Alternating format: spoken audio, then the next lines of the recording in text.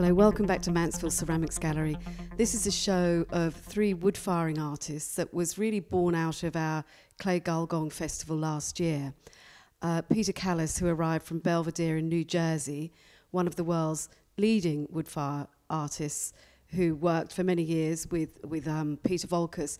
He became a great admirer of Sue Hanna's work, and she was exhibiting during the festival. And married together with Jack Troy, who was at the festival, we thought it would be a lovely 3-way conversation for these artists to have with their particular work. And so welcome to this extraordinary show. This is a work by Peter Callas, who I've already mentioned, hails from New Jersey, in Belvedere in New Jersey. And as you can see, he's becoming increasingly more sculptural in his work. Peter has always been known to work with the medium of clay in a very sculptural way.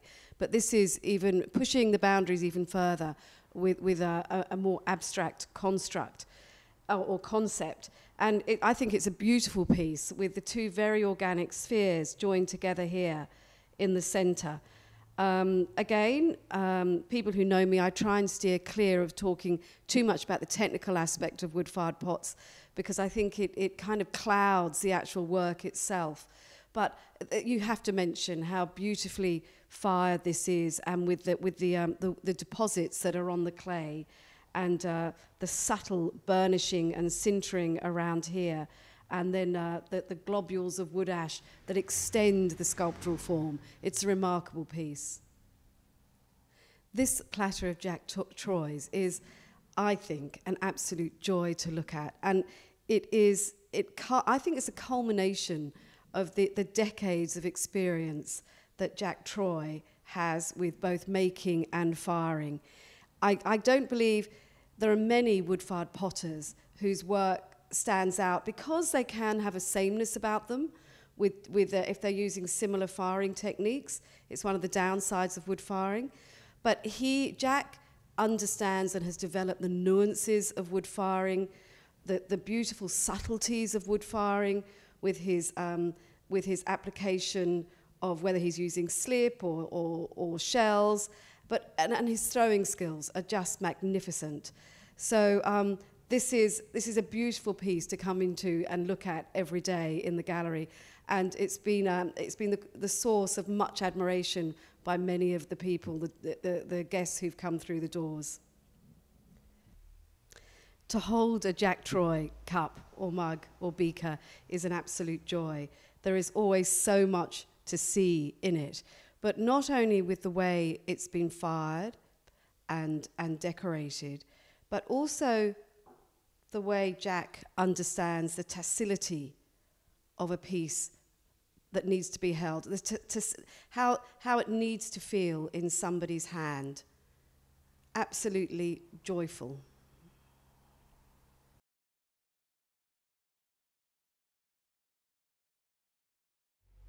This is the work of Sue Hanna. She's an Australian wood-fired ceramic artist who lives just near Bendigo in Victoria.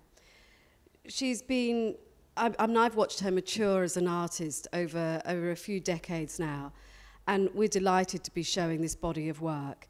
You can see here the subtleties that she has managed to get, and I look at this and it just evokes the dryness of Australia, and yet the longing, the rain that we all long for, that sometimes comes and spends a little bit too much time with us.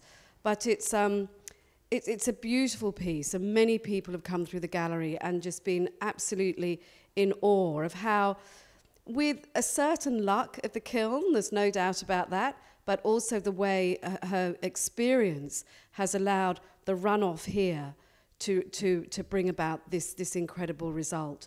It's a beautiful piece of work by Sue Hanna. For me, in this particular show with Sue Hanna, it is so evocative of Australia. Here you see a piece that's quite naked, and then you've got this tiny blossom of a flower, blooming flower in the centre of it, which of course in Australia happens. We have those dry seasons, the rain comes, and everything then comes into bloom. And sitting next to it here is another Sue Hanna vessel, again with a beautiful wood ash glaze going through.